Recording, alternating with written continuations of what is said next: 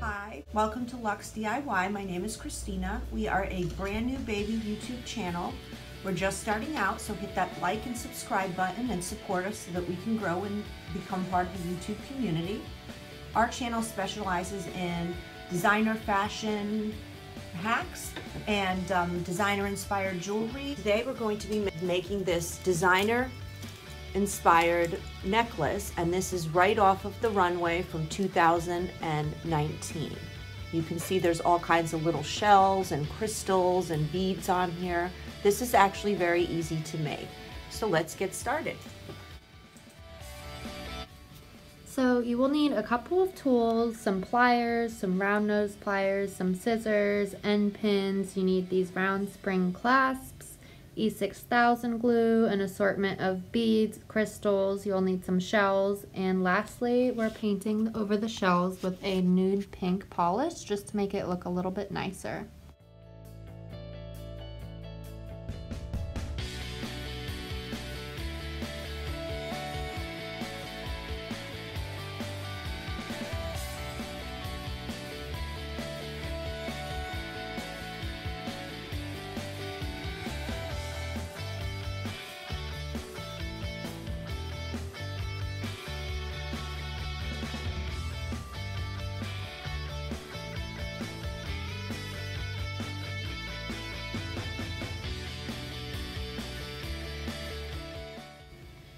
So the purpose of these round spring clasps is to attach them to the sides of the shell, and that way you actually don't even need to drill a hole in it, which is much easier.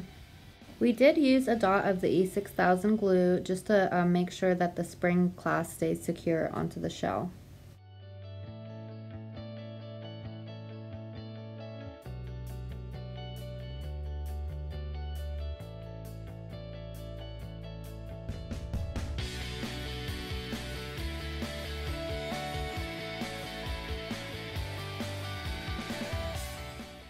I'm going to show you what some of these finished shell pieces look like with all of the pretty crystals glued in there. I have some semi-precious stones glued in there, some shells, and just little tiny beads as well.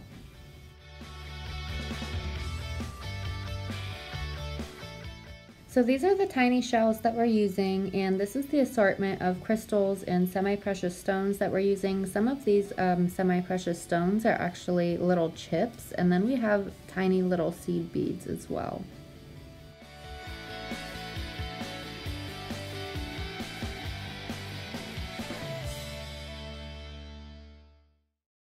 Using the E6000 glue with this thin nozzle, I'm going to begin gluing a semi-precious stone and some shells and beads inside of the shell.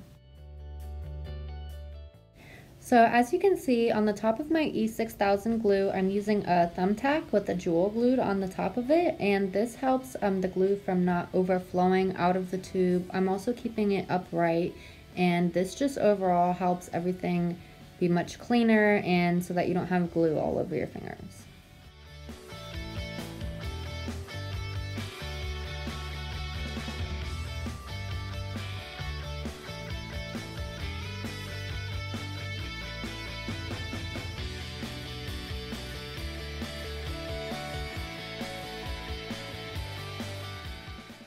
You're also going to need about 2 or 3 shells that are facing the opposite way, so go ahead and embellish a few of these with the back sides of the shell.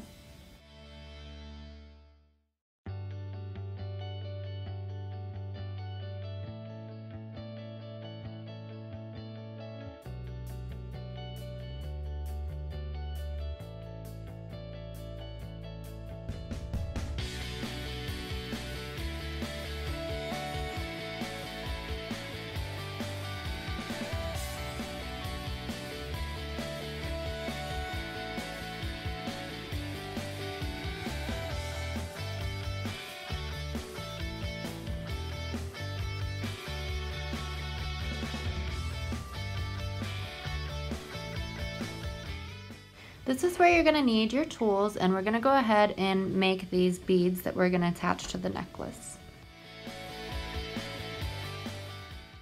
Using the clippers, you're going to cut off the very end parts of the end pins.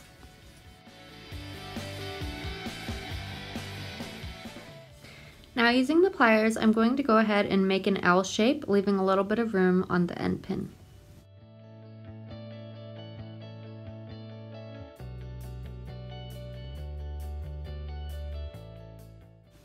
I'm going to use the round nose pliers to make a loop on the part that's bent already on the end pin. After we put the bead on this, I'm going to go ahead and do this on the other side as well. You're also going to want to take the pliers and just straighten that piece out as well. Now I'm going to push the other side of the wire very close up against the bead to make another L shape, and then I'm going to cut the size to be about the same size as we had on the other side of the pin.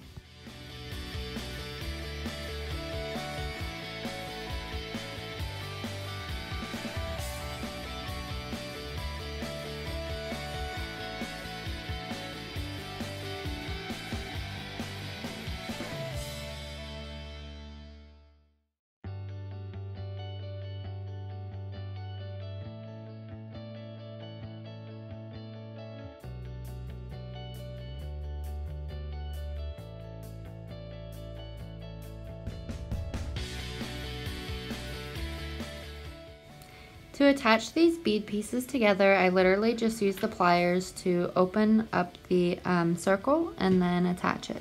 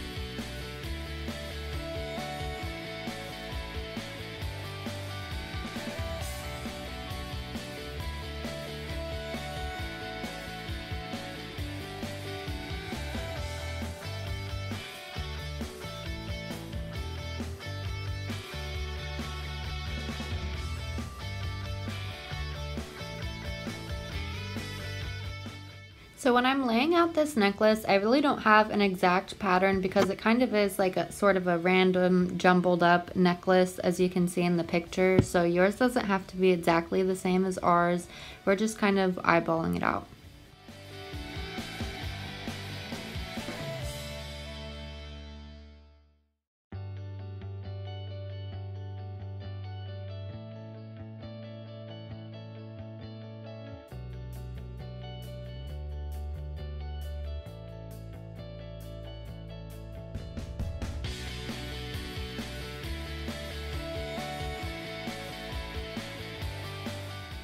I do want this necklace to have a little bit of a layered look, just like we see in the picture.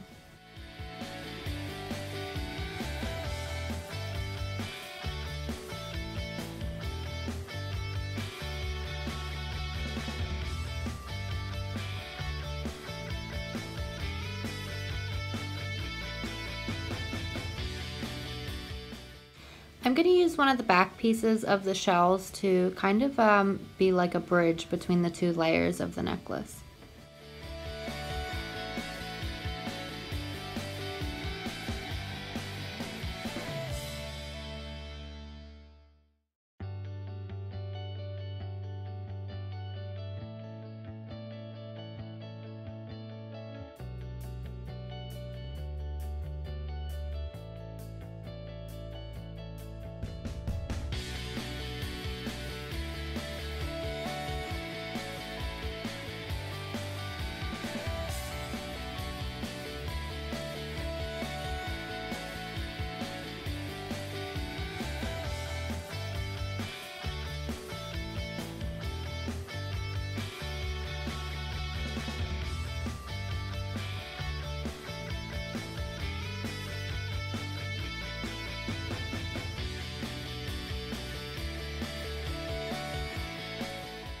I did attach another spring clasp to the side of the shell so that I could add some more beads and connect it to the necklace.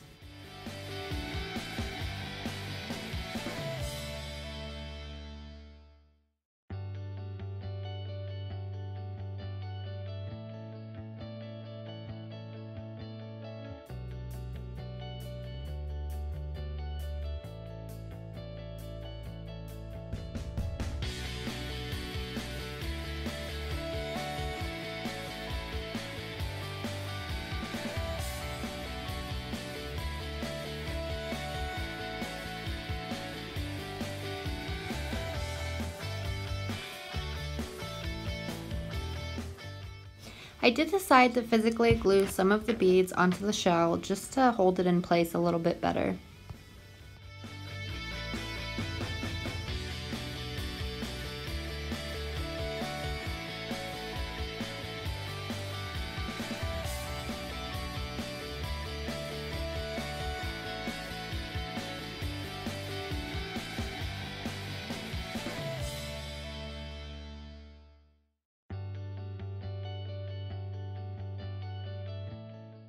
Now we're finishing the necklace up by adding on the clasp. I'm going to use some pliers and some jump rings to do this.